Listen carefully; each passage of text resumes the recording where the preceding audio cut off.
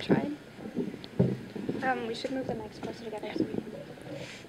Okay. Yeah. Ready? Mm-hmm. Good? Yeah.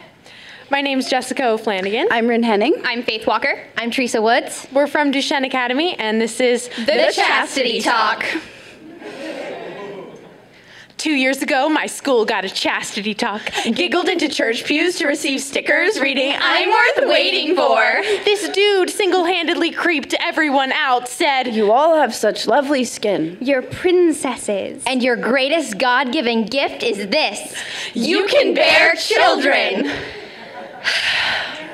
To the man who reduced me to a uterus. Do not make the mistake of thinking that I am not all about my reproductive system. My caves can knit humans. My body can bubble into dawns and suns can wring itself of rusted blood. And that is fantastic. But my fortune cookie hips do not exist to crack out prophecies. And my body doesn't crackle just to pop out. What if I don't ever see bassinets in my belly? Don't etch cradles down my back. Would you render me a discarded shell? If I don't tuck bodies in my body, don't expel my ropes into screaming twists, would you call me worthless? In your talks you speak of the Thrill of the chaste. And the gentle ways my body should shoulder yours, how the only breath between us is buoyant. The things keeping you interested are curtains wrapping my limbs. Dare I let my bare windows or let the light in? Shed my skin and feel confident striding in my bare feet and floorboards. Dare my thighs to oxidize. Could you love me if I love myself in booty shorts?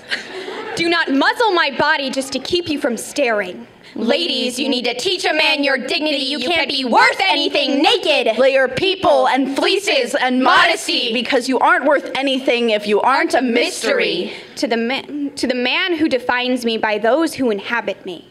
We must be swollen or empty to make room for your approval. And I used to think that I actually wanted it. Blinked absently while you praised static. And cursed friction, but I don't want you judging my magnetism. Clogging my ear with these theories how my tape-like limbs will lick my lover's wrists, peel off when I collect too much of his skin, because my body is the only thing worth loving, worth waiting for. The breath of my sweat, tongue and ripe lips is the only thing that could make him sick. Ladies, you are dispensable. Measured by how many pupils pinned to your bodice. Your fault for being tacky, for having corkboard body. For being visible, for being sacks of targets. And bloody seduction, so force the static. Balance your future on the bedpost. Your worth doesn't exist the morning after. Ladies, your love is rationed. Sliced into pieces for one customer. And if you are bitten, tasted, stripped of your electric shield, just pray and hope you can find your humanity. Buried in the bed somewhere. Charge your bedridden body back to whole. Find your soul, because you must have lost it among all this blood and sweat.